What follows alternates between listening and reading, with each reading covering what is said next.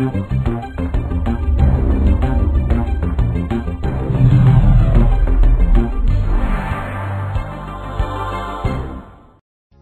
welcome back to IS-XPress End User Operation. So far we've taken a look at the software layout and hopefully you have a good feel for where things are in the software.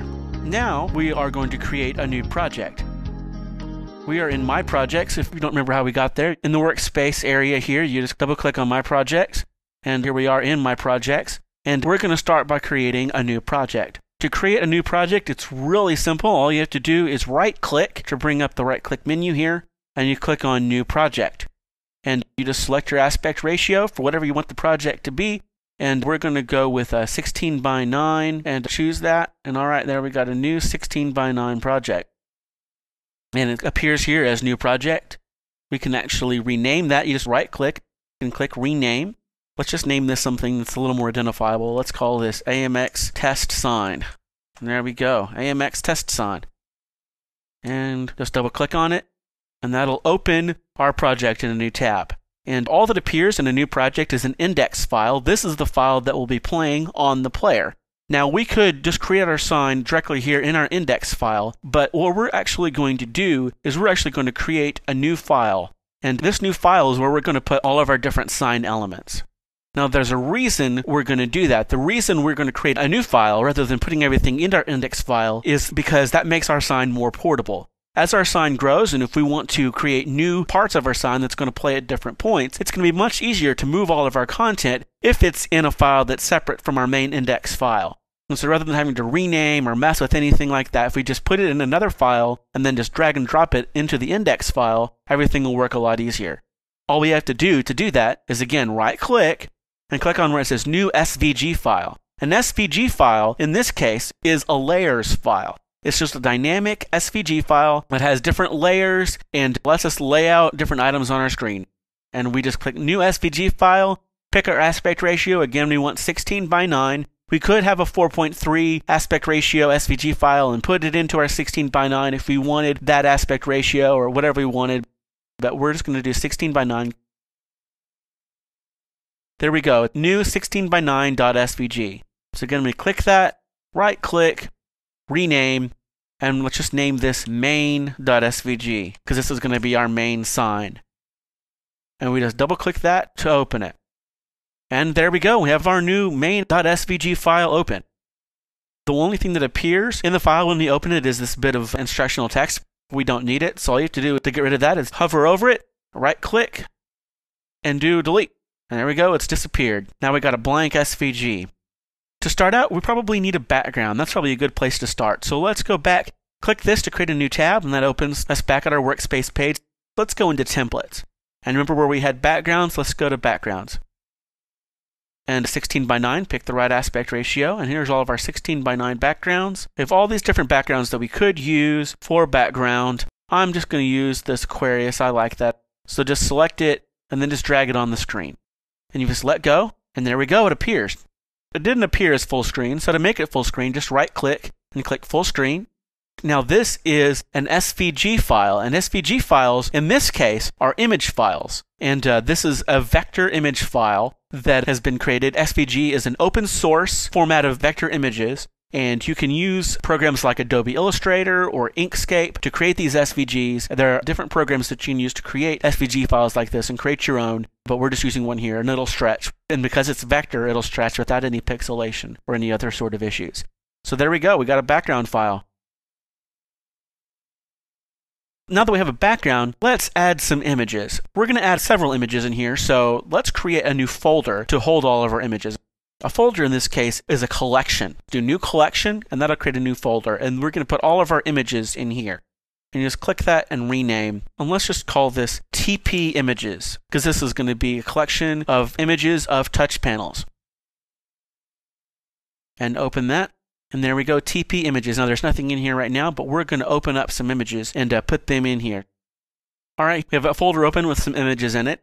And all we're going to do to import these images is we just highlight them, and then we just drag them in. You want to make sure you drag them in here into the Explorer area and let go. And that'll just import them directly into that folder, and it's that easy. And there we go. We got all of our images right there in our project folder ready to use. Now we can use any of these images, put it on here, but let's just use this 5200i. That's a good picture.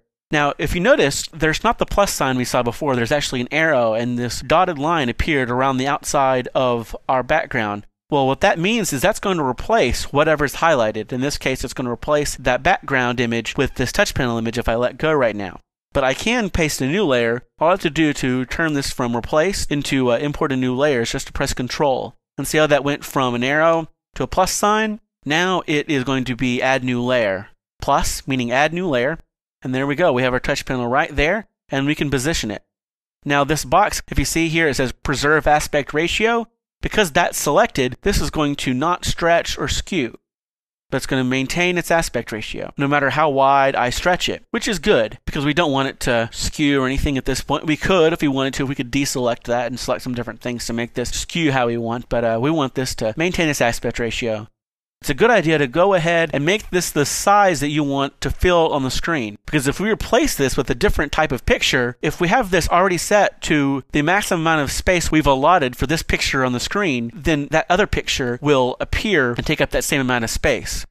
Another thing to take note is if you have fly-ins or other sort of effects, the limits of the bounds of the fly-ins are going to be the bounds of this effect. We're going to do some effects on some of these images later to fly in from the right. And so since I know I'm going to do that, I'm going to go ahead and stretch or move this over to the side of the image. And so that way they'll appear like they're coming in from the corner of the sign.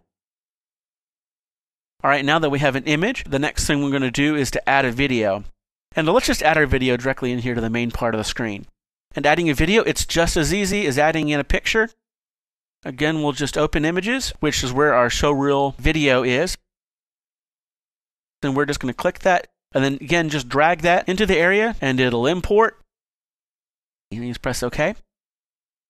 And our video is there right here. And to add it on the screen, again, all you have to do is click and drag and drop. The dotted lines appear, and you see the arrow. Well, that's going to replace this. So we want to press Control. So we have the plus sign again, a plus for add new layer. And there we go. There's our video, and we can see it playing. Now, if we don't want to watch it playing while we're adjusting it, we can press pause, and again, we're going to make it the entire width that we want it to take up on the screen. That looks good. Let's maybe move over just a little bit. And there we go. Now we have a video and an image, and didn't take us any time at all. Now the next thing we're going to do is we're going to add a logo. I'm going to add the AMX University logo. Now the AMX University logo that I'm going to add in here is just an SVG file. Now again, I used a software program and exported as SVG and was able to create this. And I just drag and drop, just like I've done before. And again, we just drag it on, press Control, and let go, and there we see our logo. And we can put that to the corner. And to make that a little smaller, so it's a little big. And we have our AMX University logo there as an SVG file. The last thing I think we're going to do is let's create a text layer. To do that, all you have to do is click this little T with a plus sign, and that's Add New Text Layer. And there we go, we see our new text layer. And you just make it the size you want.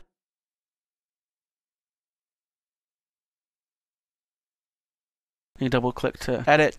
Let's just say, welcome to IS-XPress. Okay, well that's black, so that's kind of hard to see. So let's just adjust the font color to white. And maybe make the whole thing bold here. Let's still make the IS-XPress stand out a little more, so let's adjust the font on that one. Let's use Impact. There we go, we can see that a little better. Welcome to IS-XPress. It was that easy. It wasn't hard at all to create our sign, and we have basic text, photos, videos, and everything here. It didn't take us any time at all to create that. Make sure you save. To actually do one more thing before we are ready to import to our sign. If you remember, we still haven't put our main.svg into our index file, so you want to be sure you don't forget to do that. So to do that, open your index.svg, delete your instructions that you don't need, and drag this onto here, and let go. And right-click, full screen, and it's ready, and it'll play, and we have a basic sign with text and images, and it didn't take us any time at all to create, and we're ready. Just click Save. And I think we're done with our project for the moment. Well, let's open one more tab here. and to go to My Devices. Now this is all you have to do to add your project into your device. It's really simple. All you have to do is select the project you want under My Projects, and you click it and you hold it down and you drag over it. Now if you notice, if I click over that tab, it'll select the tab I want, and then I just hover over the device that I'm wanting to drag it onto, and I see that plus sign. That means I'm wanting to add this onto that device, and let go. And it's now publishing my project to that device. Okay, we're done. Now if we go into our device, I double-clicked it to open it, and you can see here our project appears. And you can see it. Now in the next video, I'm going to show you how to edit this project and republish, and it's real easy once you publish once to republish, and I'll show you how to do that in the next video.